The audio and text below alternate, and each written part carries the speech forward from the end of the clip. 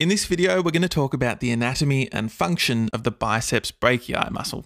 So in Latin, biceps means two heads and brachii means arm. The biceps brachii has a short and a long head, and these eventually join together to insert just beyond the elbow joint here. Both heads of the muscle begin on the scapula. The short head arises from the coracoid process. The long head arises from the supraglenoid tuberosity, which is at the upper margin of the glenoid fossa. The tendon is continuous with the glenoid labrum, which is this rim of fibrous tissue surrounding the glenoid fossa. So after departing the glenoid labrum, the tendon of the long head of the biceps arches over the head of the humerus and descends in the bicipital groove, this space between the greater and lesser tuberosities of the humerus. The tendon's held inside this groove by the transverse humeral ligament. And both of these tendons of the short and the long head are covered over by the deltoid muscle. Continuing down now, we see that the muscle bellies of the short and long heads join together to end in a flattened tendon which inserts into the radial tuberosity. If we come around to a lateral view now, we see that when both heads of the biceps contract together, they perform flexion of the elbow joint. Now there's an interesting distinction which emerges when we reach 90 degrees of flexion. If the forearm is supinated, as it is here, with the palm facing up, contraction of the biceps will continue performing flexion.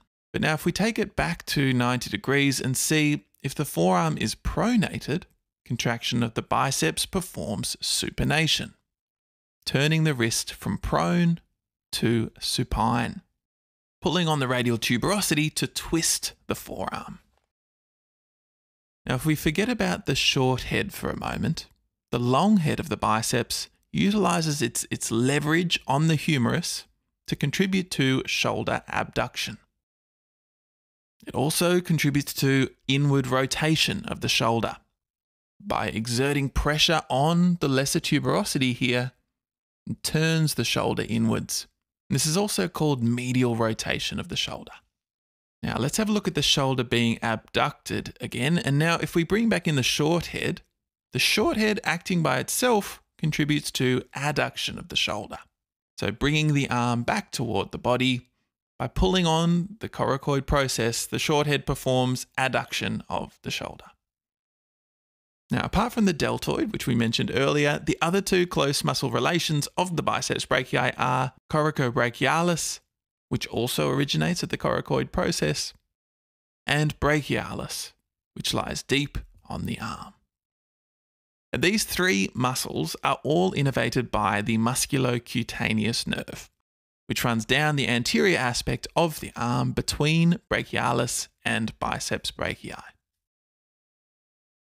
So again, the biceps brachii is innervated by the musculocutaneous nerve, which is formed from the cervical nerves C5, C6, and C7. Arterial blood is supplied to the biceps brachii by the brachial artery. The distal tendon of the biceps can be useful for palpating the brachial pulse, as the artery runs medial to the biceps brachii's distal tendon in the cubital fossa. And that's it for the anatomy of the biceps brachii muscle. If you found this video useful, feel free to hit the subscribe button below.